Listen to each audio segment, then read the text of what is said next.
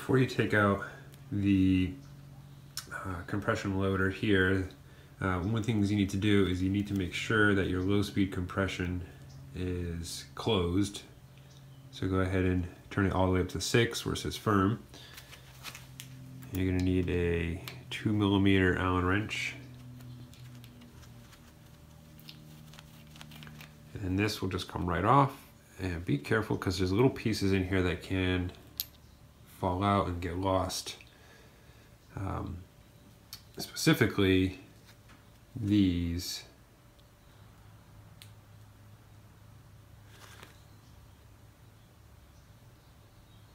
Just put a little bit of grease on these guys, and then with your Allen wrench it sticks right to it, so it's easier to take these out without losing them.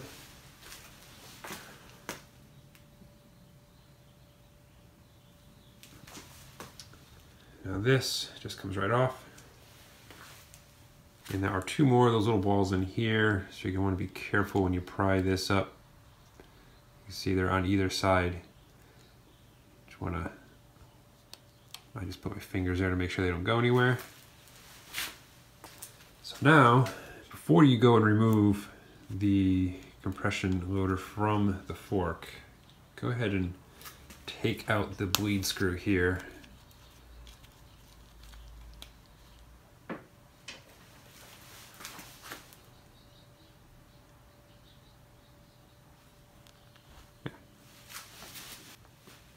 To get this off, you need a 22mm socket, and mine was a little too thick, so I just took my Dremel and ground it down a bit to make it a little easier to fit in here. So it fits in nice right there. Go ahead and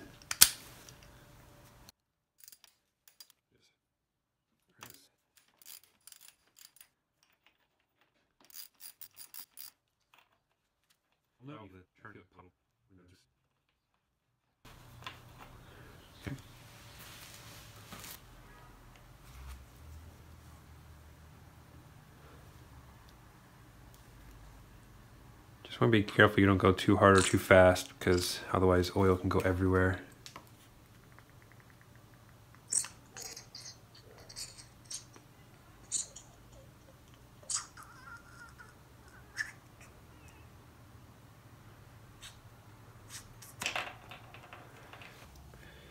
Now that we have the damper out, we can start taking it apart.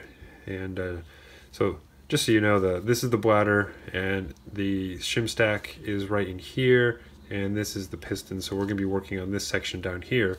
But in order to get that off, we first have to take these little screws out. And use 2mm, which is 1.5 here.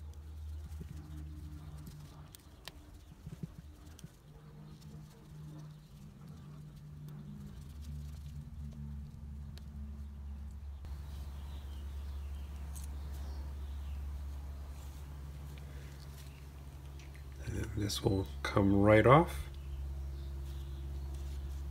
Put that aside, don't need that anymore for now. And to remove, and to get everything apart, you're going to need an 8mm hex wrench that just goes in here. And on this side, a 13mm open face wrench, a regular wrench. And then this just comes right apart. You want to be really careful because there are springs in here and other little pieces that if they go flying.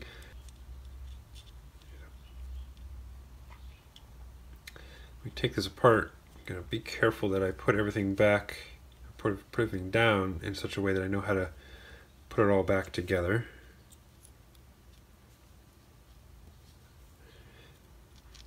Now if you look at the piston here, you'll notice this side, the silver piece is rounded. It looks a bit like a 4-leaf clover. And when we take it off,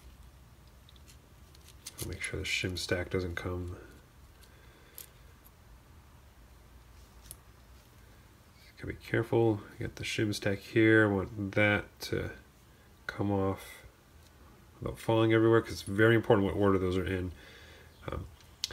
So this piston, the stock position is like this, with the 4-leaf clover shaped rounded ports facing away from the shim stack. So the shim stack was right in here, and this squared, more right angle looking silver piece, that is the part that faces against the shim stack.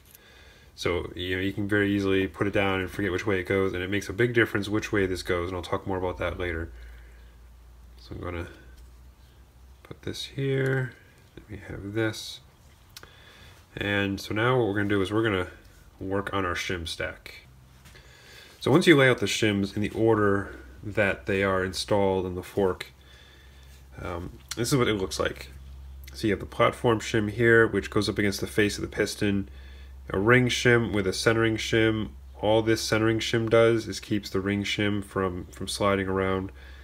And then you've got a few of these shims, which are used for the high-speed compression.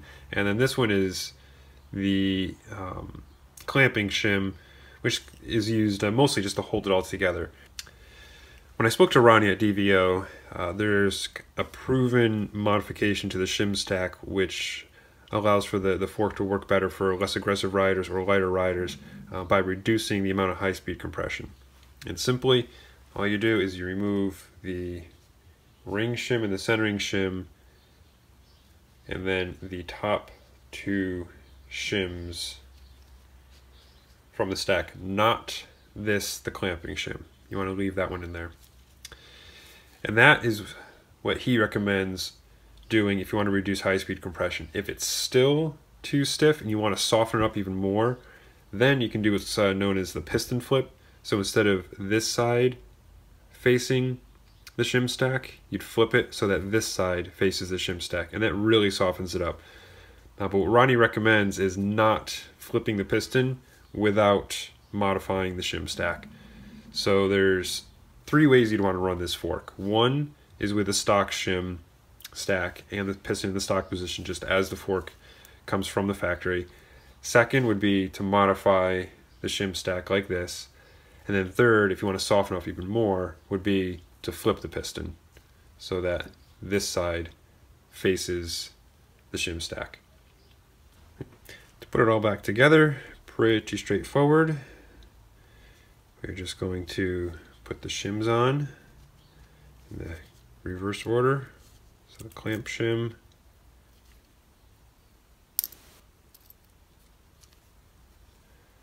and then we'll go down the stack.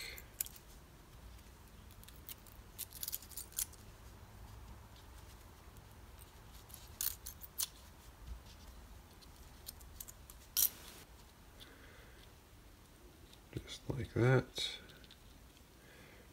Again, when we put this back together, you want the piston to go on this orientation, the squared off corners facing the shim stack, not the rounded corners. So like this, goes in here. Then go ahead and put this guy back on down below.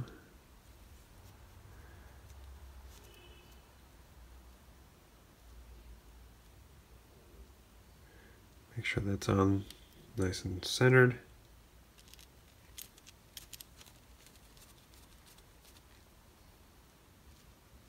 So now I have to tighten this back up. I don't do it that tight. I don't know, 5 Newton meters, not really sure. Just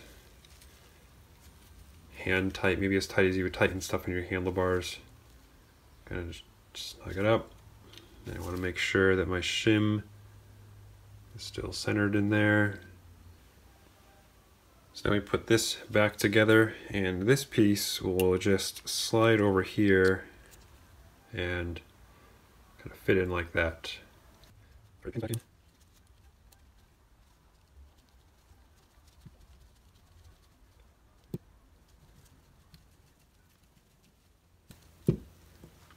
there we have it.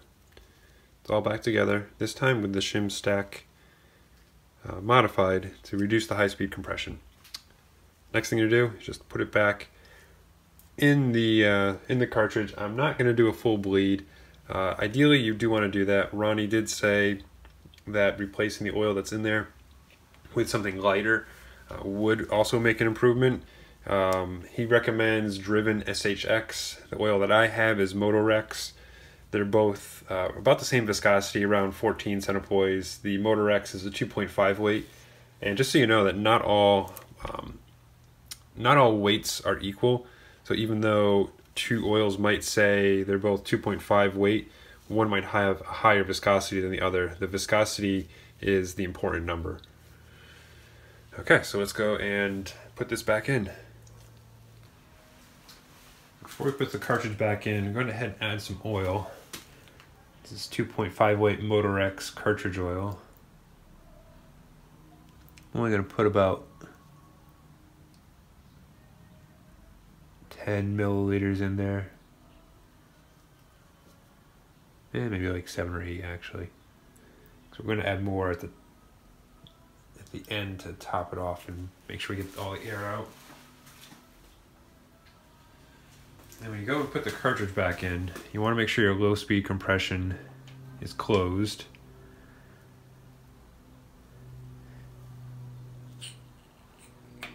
And then when the oil starts coming up towards the top,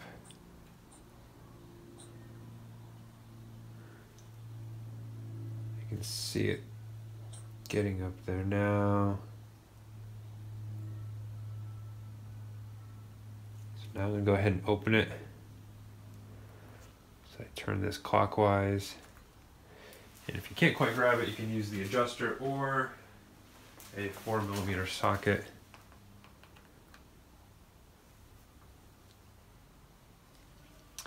Also going to make sure that I have that bleed valve up at the highest point. See, oil just started pumping out.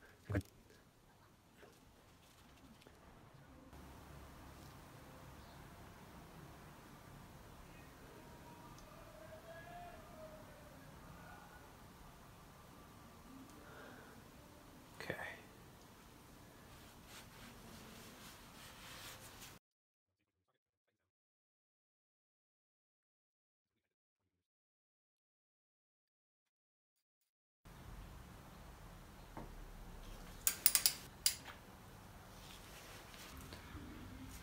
What I'm going to do to try, because I'm not going to be able to do a full bleed, at least not now.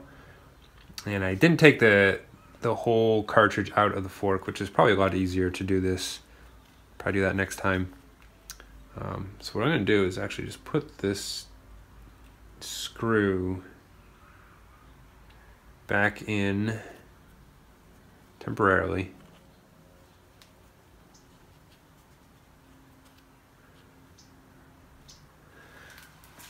Go ahead and do that. I'm going to go and kind of work the fork up and down.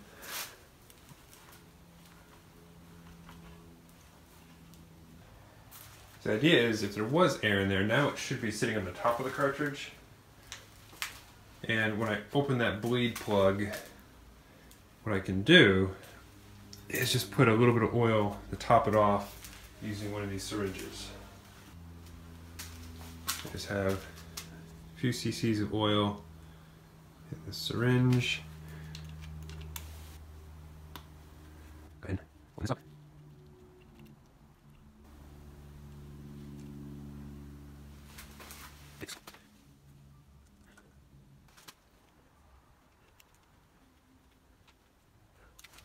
Clean this off and put the top cap pieces back together. Put the top cap back on. Again, just make sure you put this in here and don't lose these little steel balls. This piece goes on top right here. When you put the top cap back on, you need to make sure you're careful that you put this back so that the dial reads correctly. I left it in the open position, so I'm going to make sure I put it back like this so that it reads the 1, and it does in fact turn the right direction.